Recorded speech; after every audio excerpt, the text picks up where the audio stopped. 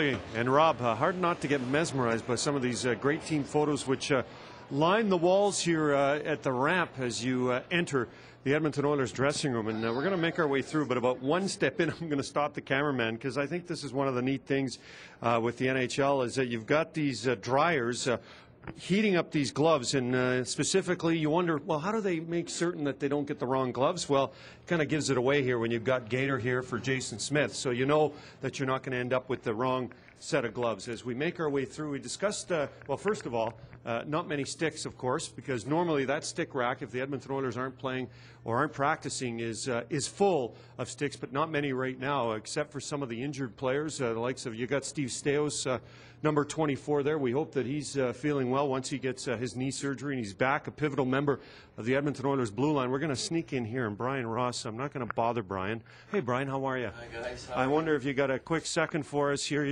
How do you watch all these TVs? Oh, you know what? You get your eyes go about 4 or 5 different directions. You get used to it over the years. So. And are you in contact with Bill Moores in this case tonight? What kind of information do you two try and translate to each other? Yeah, both Billy Moores and Craig Simpson's up top, but we talk through the whole game, and different things are breakdowns and things that we can do a little bit better. So we've been a little busy tonight. Brian, thanks for this. Thank you very much. Brian Ross, video coach. How many years now? 21. 21, that's it. You're going to get a watch pretty soon the way things are going. One thing I do want to notice and mention to you guys is the fact that we talked about how many players the Edmonton Oilers have. I mean, this is a huge dressing room, but there isn't enough room for everybody to have their own stall the way things have been going. So here's just a shot of a couple of seats. And you want to know who sits here? Let's go inside his pants, if I can say that on TV. Tom Gilbert.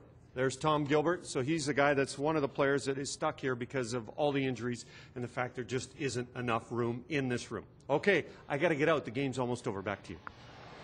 All right, Gene, thanks very much.